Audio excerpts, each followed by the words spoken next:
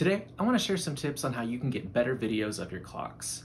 I see a lot of videos of clocks on social media, and I just want to share some tips to help you. You might be thinking, well, this is going to cost a lot of money. I need a special camera and equipment. Well, it's not going to cost that much because chances are you probably already have a lot of what you need. And we're going to get into that today. I've listed links in the description as well for some budget-friendly equipment that I'm going to be showing you today. First, you should know that I don't use a high-end camera for my videos. I don't. I've been using cell phones for years. In fact, a lot of my videos were shot on this old iPhone 6S. I think it's probably maybe 5-6 years old now. I have a 12 mini that I upgraded to and what I'm using right now for this video. And it shoots in 4K. If your cell phone has a good video camera on it, there's no need to buy another camera. They work great.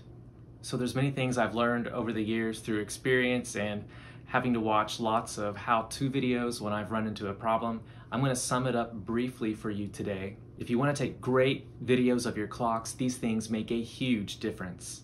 Later, I'll get into some advanced things like editing and how I do the rotating shots. But first, let's get started with some basics. Here's number one, how to make your clock stand out. You need a clutter-free background.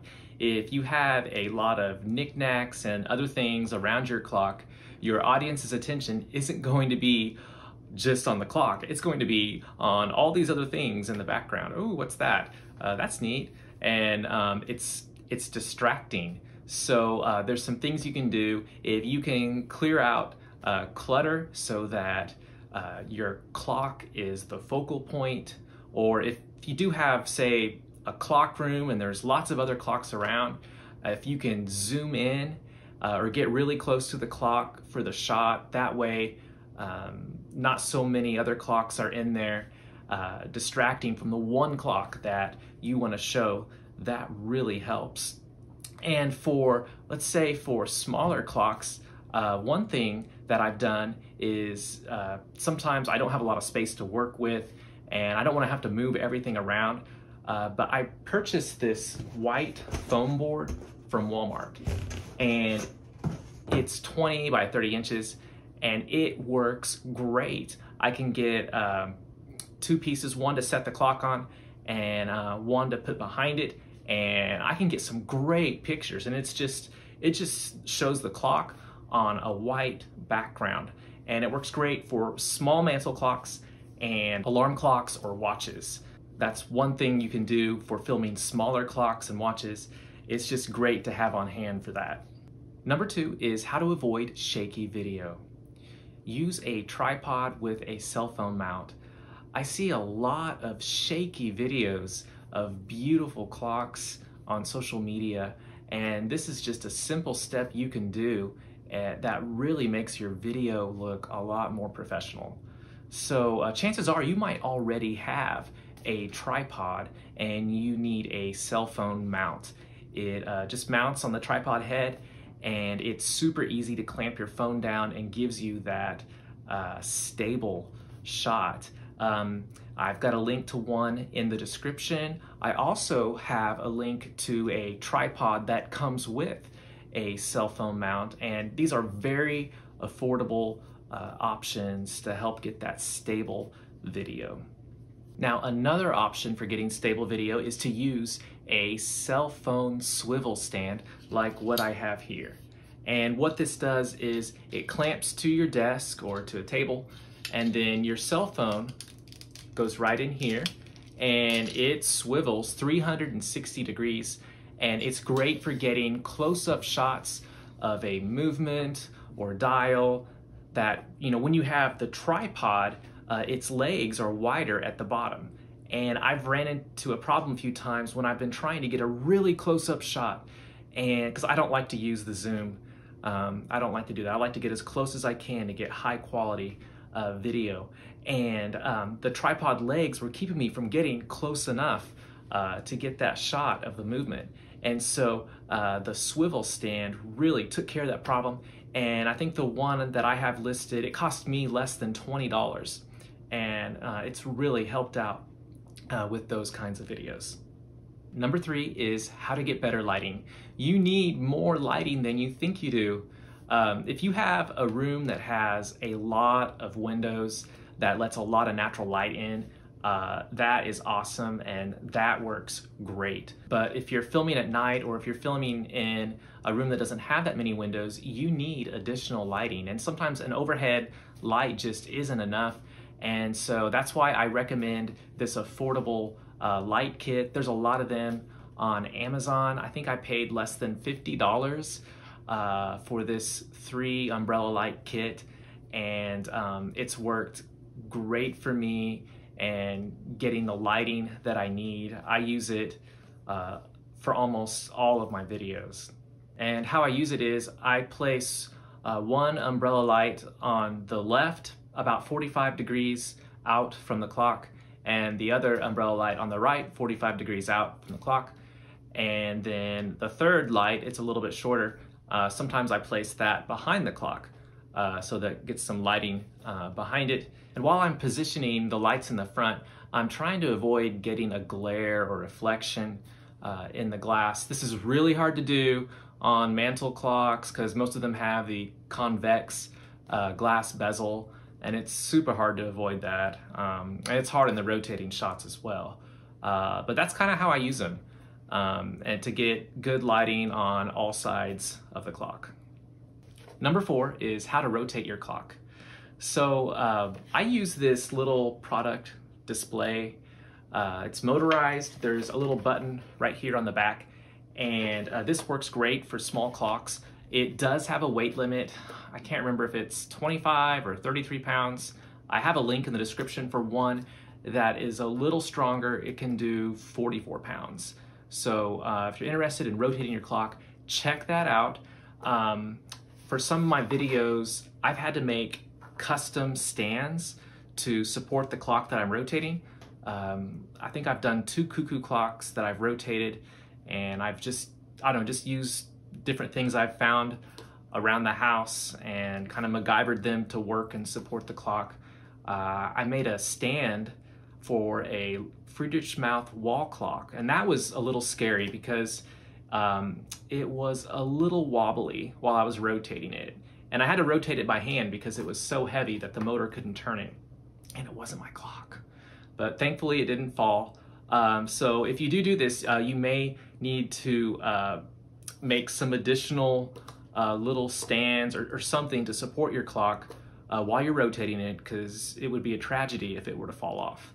And then for mantle clocks, some of them are really wide. So what I've done is I've taken a board and I've set it on top of the rotating display and then put the mantle clock on that. Try to make sure it's centered so it's not tipping to one side. And that's how I've videoed the mantle clock spinning. And then when I get into the editing, I kind of trim some of that out so that you don't see the board, I'll get into that later. So those are 4 things that you can do to help you get better video of your clocks, considering the background surrounding your clock, using a tripod with a cell phone mount or a swivel stand with a cell phone mount, having enough lighting, and maybe using a product display to rotate your clock, or just getting different angled shots of your clock can really improve the quality of your video. And there are links in the description for all the budget-friendly equipment that I've mentioned. So if you want to take this a step further by editing your video, adding text or music, removing the background from the rotating shots, here are some tips.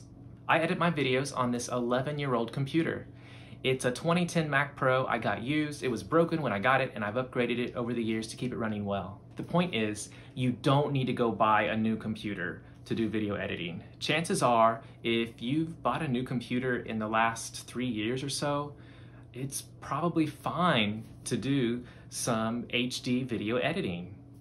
I do recommend 8 gigabytes of RAM and plenty of hard drive space because video files do take up a lot of storage. And also, when you're doing video work, don't have a lot of other applications open, just your software, because it is a resource hog. So when I'm done filming, I connect the phone with a USB cable and import the footage to a folder. I like having it all in one place. Then I open the video editing software. I'm using Adobe Premiere, but there are other programs out there you can use. One basic one that I think is free for iPhone and Mac users is iMovie, and it's so easy to use. You can even edit videos on your iPhone if you want to. If you're using Windows, I have a link in the description for free video software that I found. I haven't used these, but I'm sure there are tutorials you can follow online. To start, import your footage, and we'll be working in what's called a timeline. And in this timeline, we're gonna have layers of video and audio that we wanna trim and put in just the right place so it flows well with our clock story. First, I drag my narration videos onto the timeline because it's the foundation of where I'll place my additional footage. Next, I do adjust my audio by using the normalize option and a single band compressor. I have it dialed in for my voice, and it just gives it a little bit better audio quality. So when you're playing back your video on your software, make sure your voice is loud enough. And if it's not, there should be some adjustments in whatever software that you're using to make it louder and make it sound better. Another thing that really helps the flow of my video are transitions. Transitions are what we use between different clips just to help them flow into each other better. And probably the three that I use the most are a fade to black, a cross dissolve, and sometimes a fade to white if I'm working with a white background. To start my video, I do a fade to black transition, and I go through my video footage and I cut out all the places that I paused, or if I messed up on the script, I want to take that out. So a lot of video editing is just cutting out the unwanted material and keeping what's good. Once I finish trimming the narration video, I like to add other pictures and video to display while I'm talking about these clocks. So you won't see me in the video because this other video is actually playing on top of my narration. For the rotating shots, I usually use a green screen, but the white foam board will also work to give you the white background. I think I used that when I was doing an alarm clock video. I bought a stand and green screen on Amazon. I've placed links in the description. It's really not that expensive. I think the hardest part is where do you store it? Do you want to take it down every time and risk wrinkling the green screen? Or is there a place that you can leave it up that's out of the way? That's the struggle that I've had. But it makes doing these rotating shots just so easy because the green screen allows me to remove the background. And like how I talked about the lighting earlier, we want to place our lights at 45 degrees out on the left and right of the clock, and then a third light in between the clock and the green screen, kind of below. We don't want to get the light in our shot, but we want to try to eliminate any shadow that might be on the green screen from the clock. And also you want to have a little bit of space between your clock and the green screen. So that will help later when we edit. So after I record this, I import the video and I drag it to the timeline, but I need a white background underneath. So I'm going to do what's called a color matte and make it white and place it underneath because we want to have a white background. Next, I'm going to go to Effects and select Ultra Key. This allows me to select the green color from the green screen and remove it from our video. And I may have to make some fine adjustments, but it usually works pretty well. And then if there's anything below the clock that's in front of the green screen, or if the green screen didn't fill up my entire shot and there's footage outside of it, I want to create an opacity mask so that I can basically erase those areas that I don't want. I want the white to come through. We don't want to see the wall or the product display table. So what I'll do is I'll create these little masks and set the opacity to 0. Another way I've done it is actually by making some rectangular white boxes that are the same color as the background and just placing those over. So that's another way that you could remove it too. It just kind of depends on what your software can do. And be sure to check the description for the link to the green screen and to the stand if this is something you want to explore. To end my videos, I like to do a white background with a photo or video of the clock and have some text on it. Sometimes I take a portion of the audio from the clock chiming and I put that in there as well. With that last shot of the clock, I usually take a screenshot of that and that becomes my thumbnail. A thumbnail is kind of a cover or title page for a video that you're uploading. Facebook and YouTube have options for you to add a thumbnail, and you can find all about that. There's great resources on how to make a good thumbnail for your YouTube channel or if you're doing Facebook. And then another thing you can add is music. I like YouTube. They have it just seems to be the best platform for me. And they have a great library of music that you can access and copyright free. On certain music, you do need to list the author and the song title, but others you don't. I usually search for attribution not required, but I still list the author and the song title just to give credit where credit's due. But there's so much you can do with videos, and it's really not that hard. You just got to get your feet wet. So when I'm finally finished with the video, I've done all the editing I want to do. I want to make sure I save it again, but then I need to export it. And this is where your computer bakes the photos, the video, the audio, the transitions, the text, everything that you've put into it. It bakes it all into one file. And there's a lot of file formats out there, but typically you want a .mp4 file. That's in 1080p. That's the standard for HD, or 4K if you're shooting in 4K. And then choose where you want to save your video and hit export or whatever the option is on your computer, and plan not to use your computer for the next few minutes, 30 minutes, maybe an hour or two, depending on how fast it is, because it is going to be making that file for you. So take a coffee break, get a snack, and then when it's done, come back, but don't upload it yet. You need to watch it and make sure. I found out that doing this really helps me save myself from mistakes. I think there was one video that I thought I had it ready, I exported it, watched it, I found a mistake. So I would fix the mistake, I exported it again, and I found another mistake. I think I ended up doing that 3 times. So make sure you watch your video before you upload it.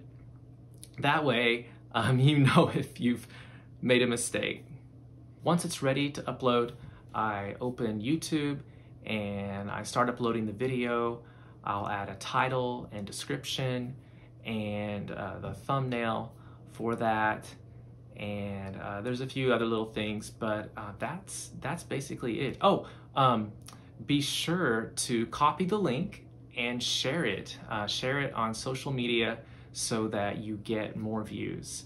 And in YouTube, you'll be able to see how many people are watching your video, which is nice. Wow, I've covered a lot of material in a short amount of time. If you have any questions, please comment and I will do my best to help you. Also, if you're starting a clock YouTube channel or you've started one, would you comment and I will subscribe to you, and hopefully you've subscribed to me, but we can help each other out that way. Also, I have a few t-shirt designs for sale that have to do with clocks. Some of them are really fun, and if you could check out the description, I have the link there. But thank you so much for watching today. I hope you have a great weekend and fun making clock videos.